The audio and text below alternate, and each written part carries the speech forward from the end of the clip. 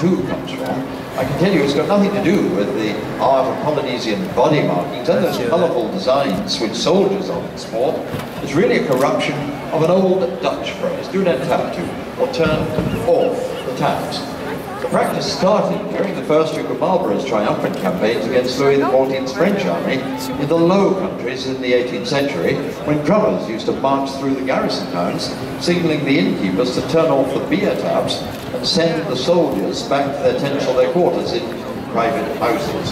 When barracks began to be constructed, the ceremony almost died out, but the name had been used for military displays as far back as 1742, and it became the popular term for the displays which grew up in the early years of the 20th century and which continue to grow in popularity in this century. Now we're delighted to welcome the generous help of our main sponsor tonight, the Royal Bank of Scotland, whose support additionally covers a multitude of projects globally.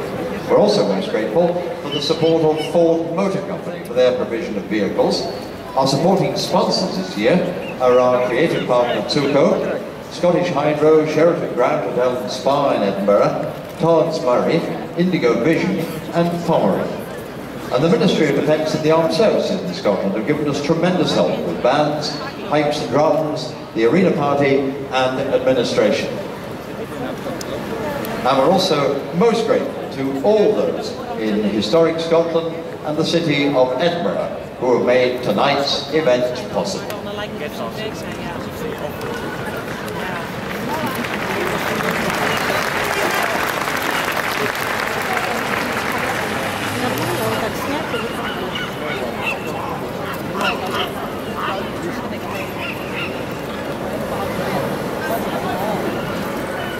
Что такое?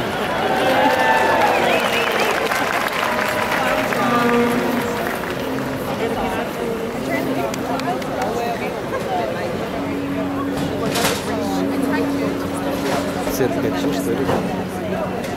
Ты понимаешь?